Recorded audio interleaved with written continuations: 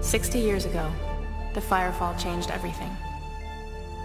The asteroids rained for days. In a perfect world, Firefall could have easily been a remarkable free-to-play title. After all, it's beautiful, fast-paced, and tries its best to incorporate group play. However, with a buggy launch, lack of engaging content, and a studio in crisis, this release feels like an early beta build, and the game comes up short. Far too short.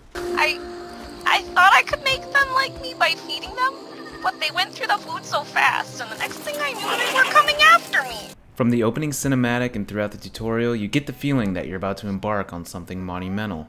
The mesmerizing Borderlands-styled scenery combined with the explosive combat, paired perfectly with jetpacks, it builds a speeding hype train in your heart.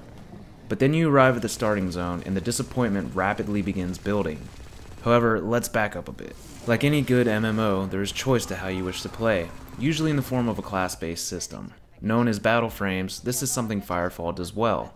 You'll find a melding of RPG playstyles like a tank, healer, and a DPS, with shooter-based classes like medic, sniper, engineer, and the heavy dreadnought class, the one which I had spent nearly all of my time in-game. Each battle frame has 3 different subclasses which can, and most likely will be, bought with real money early on, or unlocked in-game through rigorous crafting. Unlocking these subclasses early, however, don't tip the scales as they are far from game-breaking. Once you've decided on the best battle frame for you, your story begins as Ares 3-5, a chosen one type mercenary among many that is tasked to lend a hand to locals, other military factions, and scientists. No, really, that's about it as far as quests. You some kind of Lone Ranger badass? Why don't you come and save me then, Merc? Therefore, the first of many snafus in this game comes in the form of questing. Being as they are the quickest way of leveling up outside of general grinding and thumping, you'll quickly find that the same types of missions are recycled in each zone. After a while, quests usually go as follows. Go to the board, pick one, and get ready for a long trek across the map to kill a few enemies. Once you think you're done, the quest will then have you run a couple hundred more meters elsewhere and do pretty much the same thing again.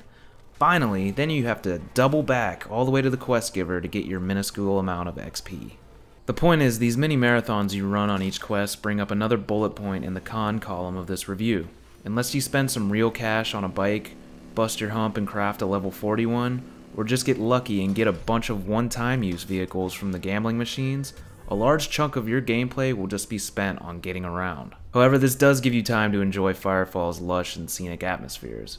From the crystal blue waters of Copacabana to the dark, ominous clouds that act as barriers to the unknown, Red 5 Studios deserve more than just a pat on the back for their meticulously crafted environments. The best part is almost every mountain or hill you see can most likely be accessed by using your jetpack, creating, if not much else, a lavish virtual jungle gym.